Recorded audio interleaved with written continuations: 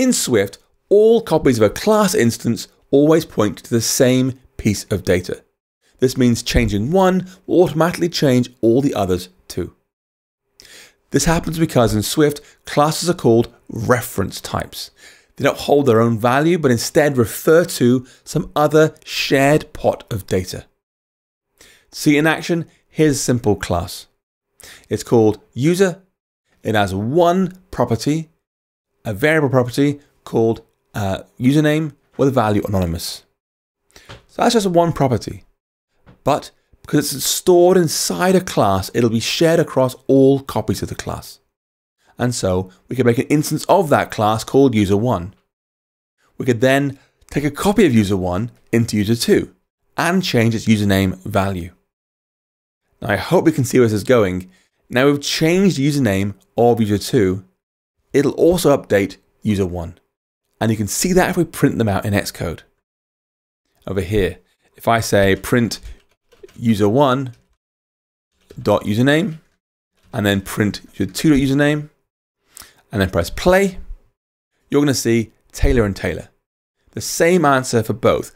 And that's even though we only changed one of their username. The other one changed too. Now this might seem like a bug, but it's actually a feature, and a really important one too, because it's what allows us to share common data in lots of parts of our program. And Swift UI relies heavily on this. It relies heavily on classes for data because they can be shared like this. In comparison, structs do not share their data amongst their copies. And so if we changed class username to be struct username, the output will be different. I'll run it back now. We have anonymous and Taylor, different output. Changing the copy did not change the original. Now, if you want to make a unique copy of a class instance, sometimes called a deep copy, you got to be able to handle creating a new instance and then copy across properties by hand. In our case, that's pretty straightforward. We could say there's a new method inside user, func copy, returns a user. I'll do let user equals a new user, user.username equals our username, then return user, like that. And now we can safely call copy whenever we want a unique copy.